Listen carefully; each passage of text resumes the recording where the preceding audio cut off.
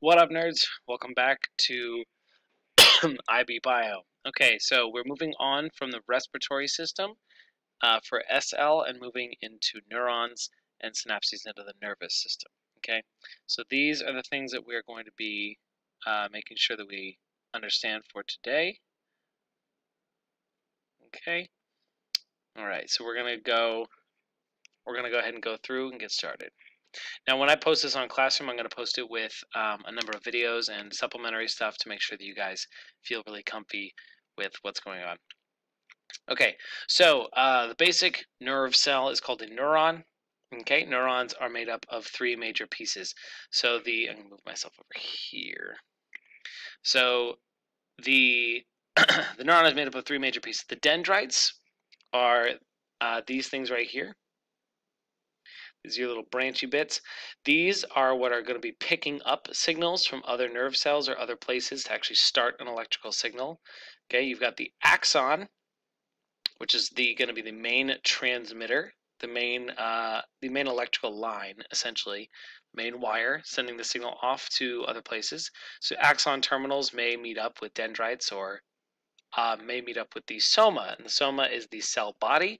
It's where your normal protein synthesis, DNA replication, all of that good stuff is going to be happening. Okay, and your usually electrical impulses are going to be received here, travel down the axon that way. Okay. All right, so resting potential. So now this is where it actually gets a little bit confusing. So we're going to go through. So the way that these signals actually get made is not the way that it gets made with an actual electrical wire that we are familiar with. Okay, it's a little bit more chemical. So neurons generate and conduct electrical signals by pumping positively charged ions, sodium and potassium, across their membrane. This unequal distribution creates different charge across the membrane, which is called a membrane potential. The resting potential is the difference when a neuron is not firing. So usually the inside is more negative, the outside is more positive. Okay, so there's a difference of 70 millivolts. Maintenance of resting potential is an active process. Okay, so resting potential in your neurons, like that, the normal electrical charge that your neurons have, is an active process. So ATP is being burned, quote unquote burned, to maintain that process or to maintain that potential. So normally what happens is you've got this bad boy right here. Okay, the sodium potassium pump. All right. Now the way that it works is that sodium is on the inside. We want to make sure that the sodium gets pumped out. We want to have that imbalance. Okay. So the sodium attaches to a special membrane protein pump that then gets phosphorylated by ATP. Okay. So it drops the phosphorus, which changes its shape and kicks the sodium out. And then potassium comes in. It binds, and when the protein then loses the phosphorus, the phosphate group, then the potassium gets kicked out, and you maintain that potential. Okay, so it really is. It starts like this. Things come in, so it's just boop, boop, boop, boop, letting things in and out. I wonder if I have a little. Yeah, that's fine. So yeah. So yeah, and these are your ionic gradients. So you're going to have a lot more sodium on the outside, a lot more potassium on the inside, as well as chlorine or chloride ions on the outside. And I'm not sure what that A is, honestly. Really not sure. So it doesn't matter as much. Okay, action potential is when we're actually going to fire it. Okay, so a number of things happen. So depolarization happens first. So when we fire a neuron and we send a signal, okay, depolarization happens. So what happens is that these are channels that are in the membrane. So this is going to be our little sodium potassium pump, the same thing that we saw before, the boop, boop, boop, boop. Okay. Allergies. The green is going to be your potassium channel, so just an open tunnel that is currently closed, and then the sodium channel is currently open. Okay, so depolarization is a sudden change in membrane potential, usually from negative to positive. This is in response to a signal initiated by a dendrite. The sodium channels open. That's what happens right here. So they open up, which allows for the sodium ions up here to flood through, changing the potential. You can see the pluses and minuses here. So right now it's slightly more positive outside, slightly more negative inside, and that flips as the sodium comes in. Okay? So it depolarizes. What that does, though, is that immediately causes the potassium channels to open, and the opposite happens, where the potassium channels open, and that causes this new slightly negative outside, slightly positive inside. It causes the potassium ions to flood outside and flip it again. Okay? And now once those get back to normal, once it gets back to this, so that we've got positive outside, negative inside, both of them shut, and our pumps open back up, so that we have this very small refractory period. It's very small because ATP is usually, it's real quick, it gets it going. Small refractory period where the things are pumping back in and out to get back to a resting potential. Okay. Now, it might be a little bit confusing as to how, excuse me. It might be a little bit confusing as to how that actually causes a signal, a single signal. But the way that it works is, if we are to think about it like this, we're to think about it like this. This is our axon, okay? What happens is that you start depolarizing here, and then immediately you start repolarizing right after it. Well, you've got this little section as this, because this is going to be moving. This is going to be moving along this membrane in this direction. Okay, so what starts to happen is that at this little section that is depolarized, it's going to be moving in this direction, and it's going to be repolarizing behind it. So this little guy, let's see if this actually works. This little guy is literally going to be moving all the way down, and the signal is going to be shifting as you go. Okay, the signal is going to be moving down the axon until it gets to the next place. So it depolarizes. Now, obviously, because I'm just using paint, the literal whole thing isn't going to rip off and be moving down, but you get my point. Okay. So that is how you send a basic signal. That's an action potential.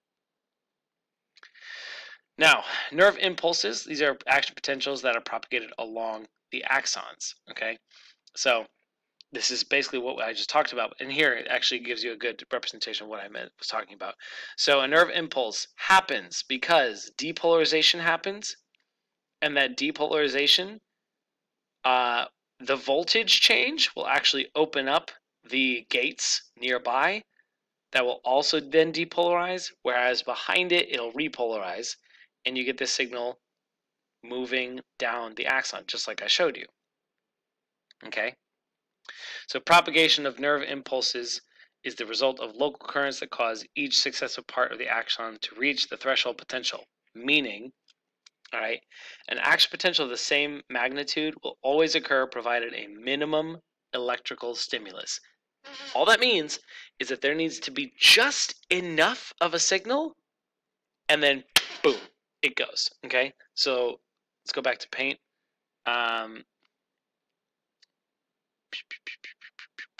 Okay, so all that means is that, because I bet you have seen something like this before, all that means is that if your resting potential is here, okay, and it's going along, you need just a little bit extra, voltage, and then bam, blasts up to the depolarization, and then very quickly it repolarizes back when the potassium floods back in, and then there's that refractory period, and then you're back to normal. I'm horrible at drawing, but you see what I mean. Now this should look familiar to you. This should look familiar because that is what we usually see in a heartbeat, which is exactly what is very similar, okay? What's happening is that in a heartbeat or in a nerve impulse is that you're seeing a slight change into the electrical signal. Okay, the voltage goes up just a little bit, then it skyrockets as it depolarizes, the sodium ions flood in, The potassium ions flood out as it repolarizes. There's a refractory period, and it's back to normal. Okay, back to resting. And that's what we see here. Okay, now I'm going to let you guys go and watch that video yourself. There's no reason for me to show a video in a video. That'd be silly. Okay, oscilloscope traces. Yep, and this is exactly what I just did. So as you can see, this is a wonderful GIF on BioNinja. So at first we've got resting potential. Sodium potassium pump is happening. But just enough depolarization happens that, bam, it absolutely explodes. And then repolarization happens right afterwards with the potassium channels opening and the potassium floating out. And then a small refractory period until finally it reaches back to resting potential. Okay, so this is one of the reasons that I tell you guys all the time to go to BioNinja and really use it as a resource, because these kinds of GIFs, these kinds of things that they've made are fantastic in getting you to understand the slightly more complex ideas, especially like things like this. Okay, so I'm going to let this play out one more time before we move on to the next piece. But yeah, so this should look just like an EKG or an ECG signal that we've talked about before, or that you've probably seen in a hospital or on Grey's Anatomy or whatever it is that you children are watching these days. And there you go. Okay. All right, no, myelination. So this is what I was talking about before. So on an axon, some nerve cells, some neurons, have a myelin sheath. So myelin is this kind of fatty lipid substance that covers the axon. It almost acts like the rubber outside of a wire, except it's a little bit different. So this increases the speed of a signal through something called saltatory conduction. Okay, so unmyelinated neurons action potentials propagate sequentially. That means that exactly what I just showed you. They just move along the axon. But in myelinated neurons, the action potentials hop. They kind of go boop, boop, boop in between each of the myelin sheaths. And they go into these little gaps that are called the nodes of Ranvier. That's what I call them. You can call them Ranver if you want to. It doesn't really matter. But what this does is that it increases the speed of an electrical conduction. So instead of it going all the way across the membrane, the action potential starts here, and then the actual potential as far as the membrane goes here, and then zips through this myelin sheath, because it depolarizes all the way through over to here, and then it keeps going. Okay? So not all neurons within the nervous system are insulated like this, and this is, you can see the difference. Okay? In the time it takes an unmyelinated neuron to send one signal, a myelinated neuron can send 2 full signals. That's the difference. Okay? Okay. And we are going to, I think I'll do synapses. I'm going to do synapses, neurotransmitters, and extra content in the next video. So for now, thank you guys for watching. Stay cool. Gucci.